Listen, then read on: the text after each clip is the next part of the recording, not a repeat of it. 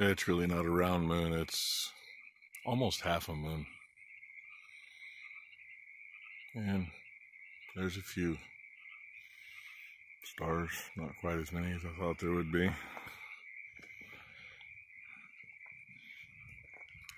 I'm assuming you can probably hear the frogs because they're much louder than they were the other night.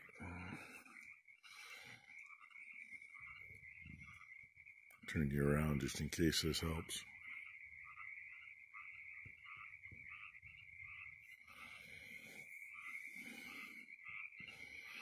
And there's one cow in there eating. Yeah. If you already saw today's video, you seen most of them were in there earlier. It was a pretty packed barn. But they're laying out here. And number one cons number two into feeding tonight. We were still out working on fence. And any of you got on this walk with me before, you know, she forgot to flip a switch in the barn because that's all dark, so.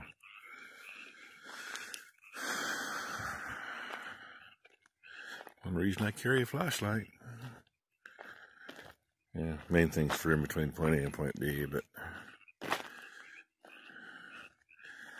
And yeah, skinnier head. This would be the, yeah, this one's the one that was sick, and she's laying here chewing on her cud, looking good.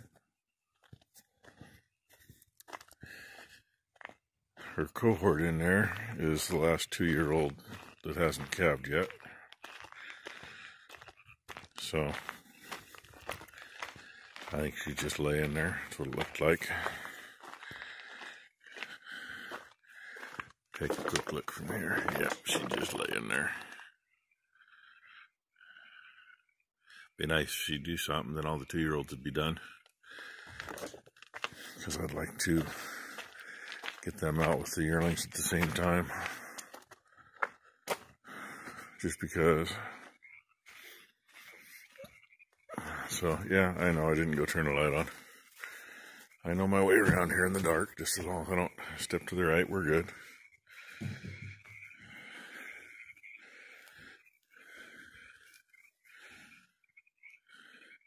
Yeah, I swear, her backside looks like you could drive a freight train out of that sucker. She's been that way for at least a week. But I've seen 2-year-olds do that for longer than that, so. Not too many in here. There's a few, though. And, yeah, I'm still going to turn the light on because we started leaving one row of lights on years ago. It's not too bad because there's not that many in here, especially right now. It's nice out, so most of them are spending some time out. But I used to have one get laid on once in a while. And funny, if the cows can see everything before they lay down, they won't lay down on a calf. So, yeah, Boomer, shit, she's a big girl just laying there, especially that angle.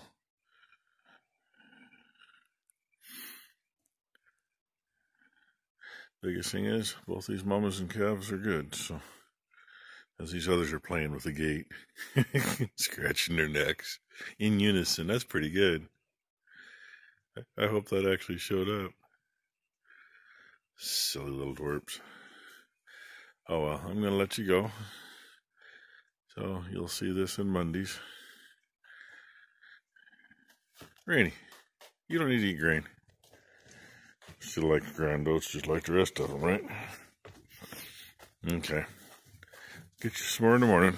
Hey, Wade just asked me how the sunrise was this morning. Yeah.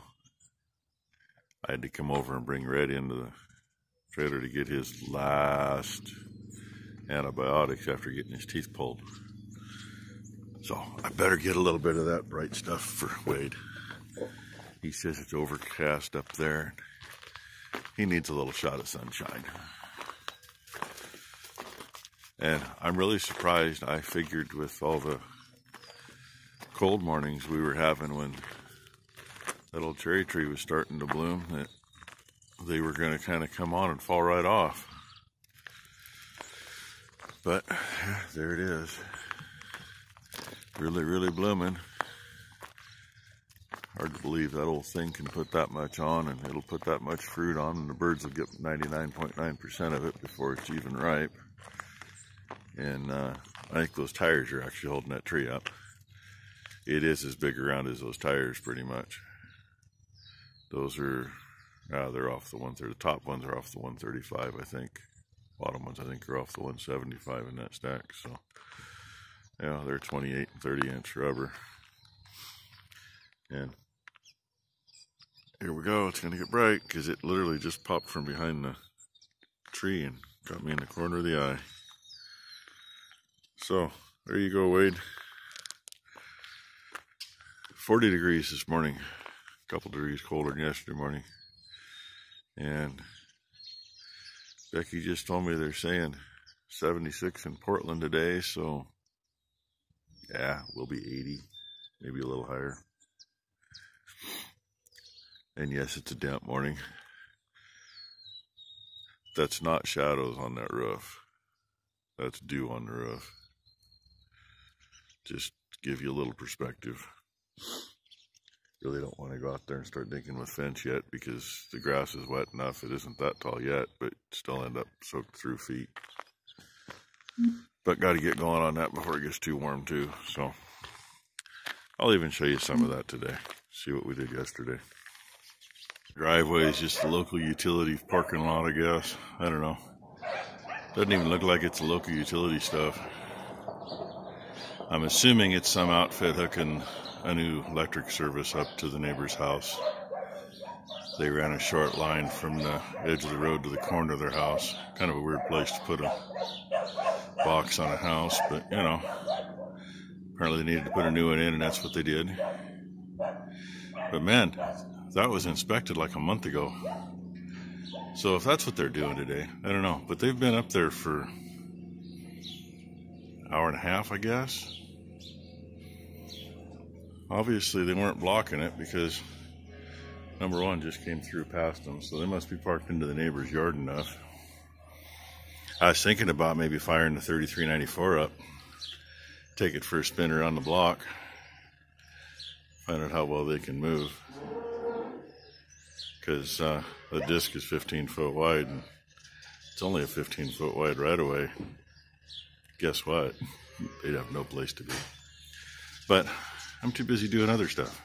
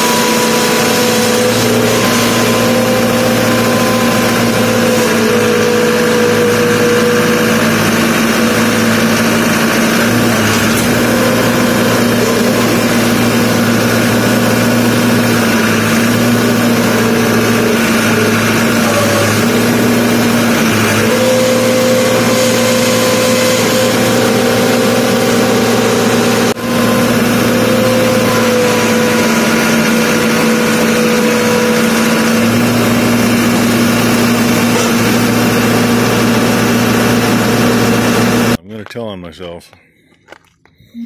Mom picked up 200-pound rolls of wire. Problem is, I was thinking we used 14 gauge, we used 12 gauge.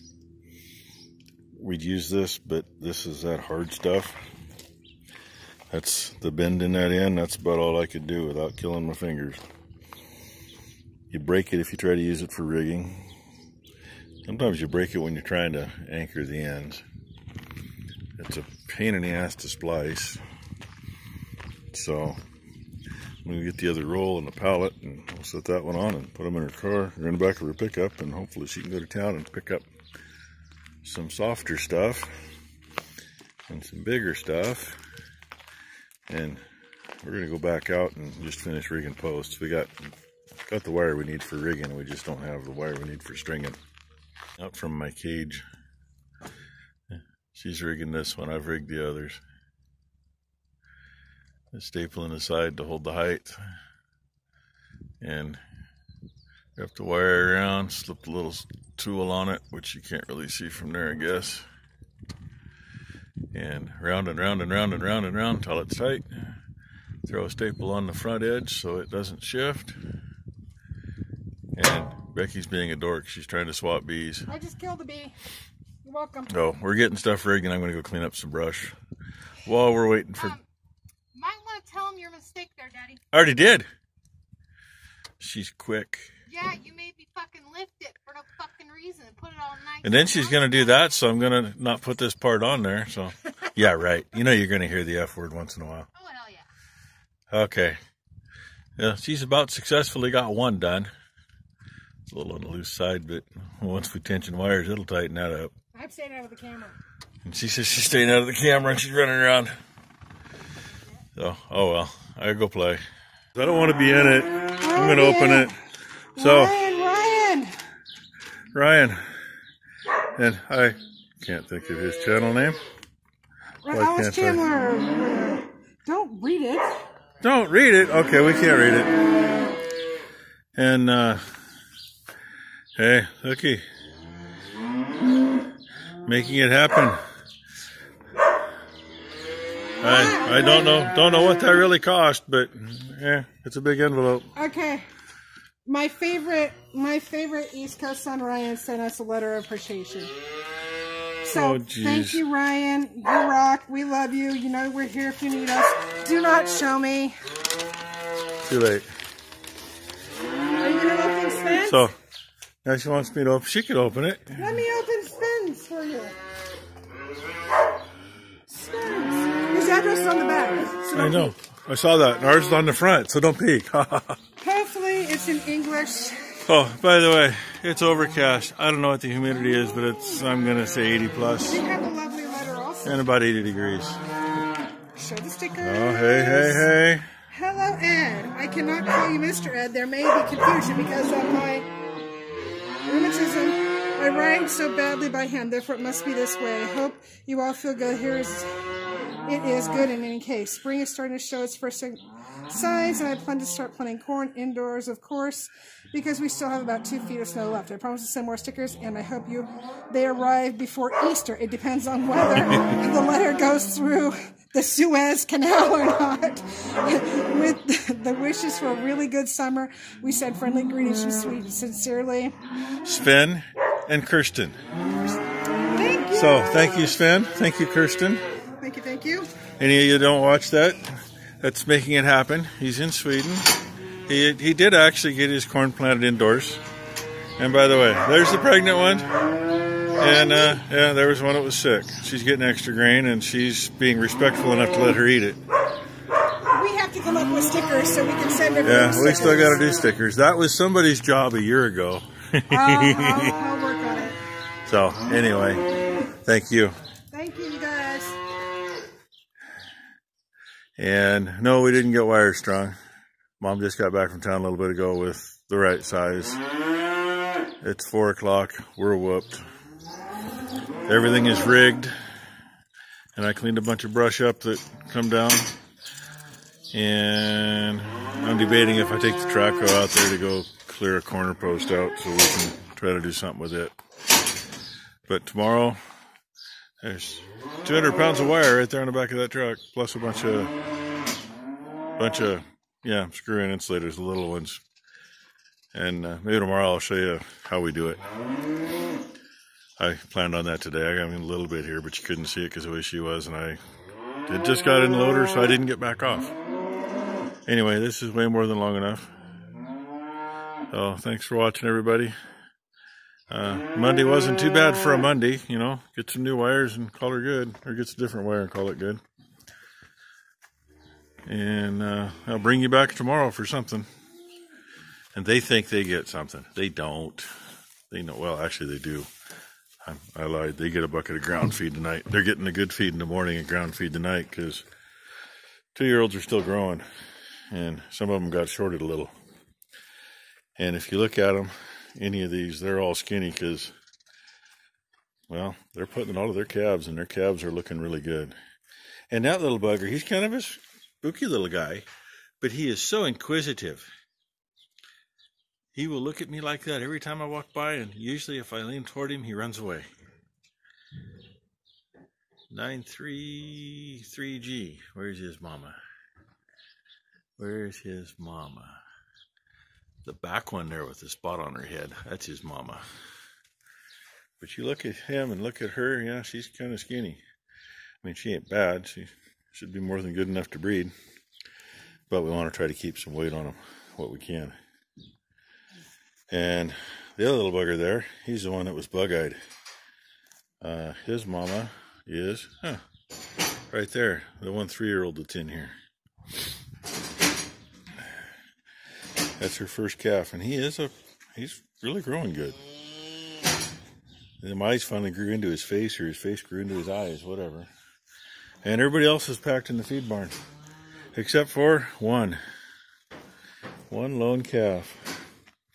Okay, that's more than long enough video. You guys are going to be awake all night watching this one.